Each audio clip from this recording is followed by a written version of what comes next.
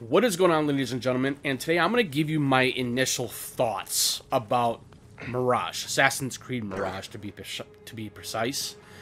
And everyone has a right to be skeptical. Everyone has a right to be scared about this game. What I truly think, why I think Mirage is going to be successful, is because I thought Basim in Valhalla was a very interesting and mysterious type of character. And that's why I liked him quite a bit, actually. And so I really think that Mirage is going to... It's not just because it's an Assassin's Creed game. I think it has to do with the fact that it's going to be a game to where it's going to dive more into Basim's mysterious type of future as a hidden one for in the Assassin's Guild or Brotherhood. But however, I just think that Basim is a very interesting and provocative type of character. You know, I love his character story arc in Valhalla. Like I said, it was mysterious, and it was not really... I don't think it was groundbreaking, but it was really interesting, and that's why I liked Basim quite a bit in Valhalla. And that's where I believe Mirage is going to do something that I think a lot of games don't always normally do very well, in my personal opinion. You know, much like Ezio Auditore da Firenze in Assassin's Creed 2, what did you dig up this time? it really did a really good job of his origin story. You know, becoming that nobleman to master assassin at the end of his trilogy.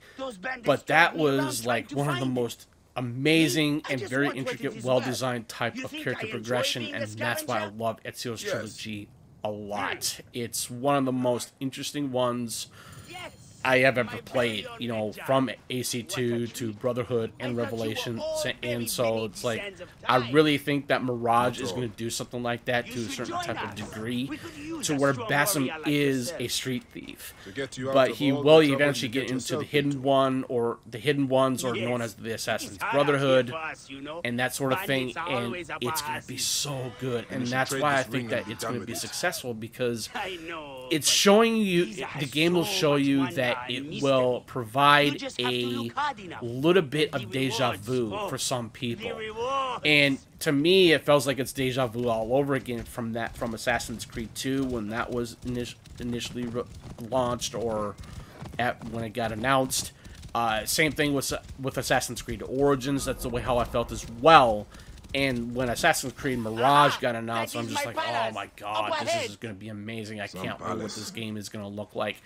And you know, with all the details from Game Informer and Joe Raptor on YouTube and other YouTubers that were highly following Assassin's Creed Mirage, it just goes to show you that there are people out there that are very excited for this game. Like as for me, I'm excited. I'm more than excited for this, because it's definitely one of my favorite. It's definitely going to be one of my favorite games of this year, even though the game isn't out yet. But I do believe it's going to be absolutely amazing. I love the way how the game looks in its final product. You know, because we've had details coming from Game Informer not too long ago. I think it was about a week ago, if I can stand correct on that. Yeah, that sounds about right. But then that's where, you know, they showed off some final things of what the game's going to look like in its final form. And I'm going to tell you one thing right here, right now, is that it looks amazing. The parkour is much faster than it initially showed from this year's Ubisoft's Forward in 2023. And not just that, it's the fact that I'm very heavily invested as to what the combat's going to look like, but I think the combat is going to be very... I think it's going to be very lightly focused, because the main focus for Mirage is going to be more stealth. You know, they are bringing back black box missions back from Assassin's Creed Valhalla, from one of its expansions. And I did thoroughly enjoy that, but it looks like the black box missions in Mirage is going to be very attention to detail in terms of, you know, like, do not take any type of damage, or there are going to be some prerequisites to that type of mission, or that black box mission, and that's what's going to be really cool about that as well. And that's why I'm really looking forward as to where this game is going to go. And it's interesting to know that I really think that Mirage is just going to do something that it's going to be not just amazing. I really think I love the utilization of its mechanics when it comes to the parkour, or when it comes to the tools that you will be able to provide. and utilize Basim to his utmost as being the hidden one. You know, having that rank system from novice to apprentice to master. And that's where I was saying, you know, because it's funny though too, because I actually ended up coming to a comparison a little bit here, if I may be so bold, is that when it comes to not Assassin's Creed, but when it comes to Elder Scrolls 4 Oblivion, you know, especially when you're playing in the Dark Brotherhood and the Thieves Guild, they had a ranking system for those type of factions. You know, it was really robust and very well, intricately well designed, and its productivity of that faction, and that's where I was saying that I love the way how they're doing a little bit of that ranking system per se, a little bit in Mirage, and I really think that in Mirage is going to utilize that to where it's going to that ranking system a little bit from apprentice to master assassin or before apprentice. There's going to be a little bit of a, I wouldn't say a level gate, there is going to be a little bit of a type of ranking system involved, not just with Basim, but with each different types of areas of the game, you know, within the map. It's going to be highlighted to that specific type of rank, you know, master assassin or apprentice or novice. Each part of the world of Baghdad is going to be tailored to what Basim's rank is going to be, and I love that. I love that type of ranking system, and I think that's great. I really think that it's going to be amazing. I love that. I think it's one of the most important things I've seen in an Assassin's Creed game, because with Odyssey and Valhalla, even Origins for that matter, is that Valhalla had a power system. Odyssey didn't have a power system, it had a leveling system, much like Origins did. And what I will say is that Origins did actually a better job with its leveling system than it did in Odyssey, because in Odyssey, to me, it felt like it was absolutely atrocious. I did not like the leveling system very much in Odyssey. It was way too much, and I felt like when it came to Origins, it was not too much as it was in Odyssey, because let me explain why. Is that when it came to the leveling system in Origins, it felt more organic. It felt more, not really realistic or lifelike, but it was more organic, because each mission that you do, whether if it's the story missions or whether if it's the side stuff, there was some really good meaning to that. And that's where I think Mirage is going to be something like that from what Origins does in terms of its world building, its side questing to a certain degree, or world events, that sort of thing. And that's why I think Mirage is going to be a much better title from the RPG AC games that we have, right?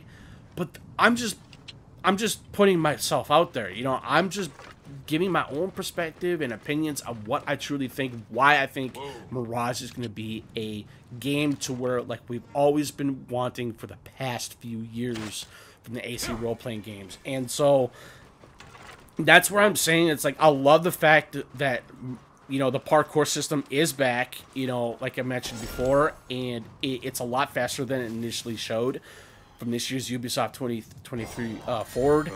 And so it's like, what I'm trying to get to is that I'm thoroughly impressed, man. I'm very thoroughly impressed as to where this game is going to go. And it's just, I really think that Mirage is going to just be one of those games of this year. I mean, it's not going to be a big title. It's a big title for Ubisoft, but it's not going to be a big title for most people out there, especially the fans, because, you know, this game was actually supposed to be a DLC for Valhalla. I think a lot of people already knew that, but let me put some knowledge out there. So that's why I feel like I think Mirage is going to be something that it's not just because that I'm looking forward to it. It's not just because of the fact that a lot of people are else looking forward to it. It's the fact that it's going to be a game a lot of people really want to play. And so I think a lot of people already knew this though too, but the reason why they pushed the release date for Assassin's Creed Mirage to October 5th and October 12th is because they did not want to have the release of Mirage coincide or locked to coincide along with Spider-Man 2, which is coming out October 20th. So I believe that's the reason why, I think that is the reason why they push it up to October 5th, because it's like, you know, because a lot of people, whether if you're a PlayStation fan or Xbox fan, especially for PlayStation, a lot of people are anticipating to play Spider-Man 2. So it's to be expected, or it's to be understandable. So, but that's just my own personal opinion, of course. So that's why I think that within the world of Mirage, I think it's its backdrop. I love the world of what Baghdad looks like in this game. It looks absolutely vibrant. Now, there is one thing I really want to put in here, though, too. I really think that Mirage really takes the cake in terms of its, not just of its world building, but it feels to me that it's very much similar to what Origins does. I really think, because if you watch the video very carefully, I've watched the demo very carefully more than 5 times now, recently, not recently, but in the past few weeks or so, is that Mirage and Origins really share a really kind of interesting commonality when it comes to its robustness of its world building and how the intricate design of these two worlds are. And that's where I feel like that with Baghdad, it feels like Origins in a certain way, because not just because of its world, it has to do with that each part of the district in Baghdad, which I should have mentioned before, so my apologies, is that each district in Baghdad kind of makes it interesting or similar to what Origins does. I didn't feel like that when it came to Odyssey or Valhalla at all, because when it came to Valhalla, that game was more... I mean, yes, there were cities that you were able to explore and all that, but it didn't have that type of feeling as I felt when it came to Origins. Because Origins, to me, it is always my favorite AC games when it comes to its role-playing mechanics of these 3 games. But that's where I feel like that Origins I feel Origins is a much stronger title. And the reason why I'm putting this in this video, other than, you know, talking about Assassin's Creed Mirage, because, like I said, Assassin's Creed Mirage shares some similarities to Origins rather than to Odyssey and Valhalla. And I think that's just me or my personal opinion on that. So if you think that I'm wrong, by all means, tell me if I'm wrong. It is what it is. So that's why I think that Mirage is going to be very successful. It's going to be successful with its story. Like I said, I really want to know what the whole entire story is about Basim, how mysterious, what kind of a character he is, how his story is going to play out as a hidden one from a street thief. And like I said, when it comes to Assassin's Creed 2, it's the origin story. I love a really good origin story, and I think that's where Mirage is going to be really good and very well told from another origin story perspective. I really think that. I really, really do. And you can hear it in my voice of how passionate I am. I am very passionate when it comes to any kind of game that has like an origin story, but I think when it comes to an Assassin's Creed per se, this is why I like touching on Assassin's Creed games more so than anything else, is because these games are just absolutely fascinating. I love the fact that where these games have come and how far they have grown, or how far they have come in terms of its stories, and where these games are going to go in future titles with its backdrops, and, you know, the descendants of a player that you already know, like Layla from Origins and Valhalla and Odyssey, and it's fascinating. I think it's one of the most interesting and very intricately well designed of a character like Layla. I think Layla was a pretty interesting character. She was okay, but she was interesting as well. But that's where I believe that when it came to the first one from Assassin's Creed 1 back in 2007, it's like, you know, you have Desmond Miles. And so it's like when they killed him off in 3, I was very disappointed. I'm like, what the fuck is this all about? It's like, why are they killing him off? Because I thought Desmond Miles was a great character.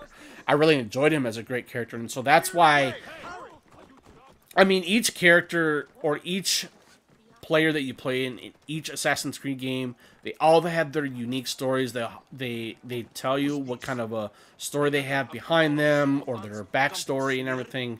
And that's why I think that these games are very absolutely amazing in my book.